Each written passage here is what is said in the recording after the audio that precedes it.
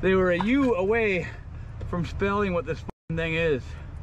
Junk. So if you're sitting there at home thinking, oh, that poor van, it could have went to a needy family and blah, blah, blah, blah, blah. Well, it was with a needy family who got to buy it brand new, probably on government money. And then that needy family needed drugs and alcohol and sitting around all day and, well, working about as hard as my rubber toes bend. And now they got drunk and they drove.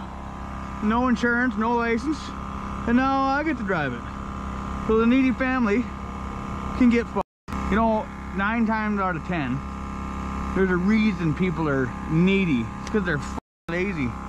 Oh, what happens if they're handicapped and they can't work? Yeah, and what happens then? Go f yourself. Get a job and stop being a bum. Nobody likes bums. How dare you!